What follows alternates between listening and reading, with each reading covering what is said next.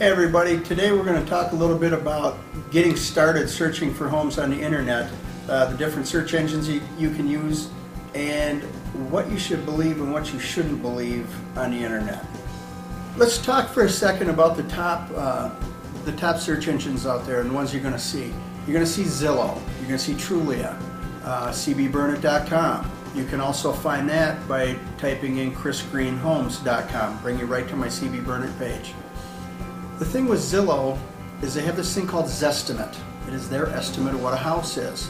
I can tell you this is one of the most inaccurate numbers out there. I'm not knocking Zillow as a whole. They have some good information. But I encourage you, no matter what search engine you're using, incorporate a real estate professional to help you filter through the data, because it can be radically different from what you're seeing online. So here's what you'll see if you go to chrisgreenehomes.com. You're going to get the same information that you have at Zillow. You have all the community information. You can see the tabs, community info, nearby schools. And then you also have demographics. You've got workforce information, income, you've got fair market rents, crime statistics. And the other thing is, my contact information is right there. If you have any questions, you can contact me immediately and I can clarify some information for you. So give it a try.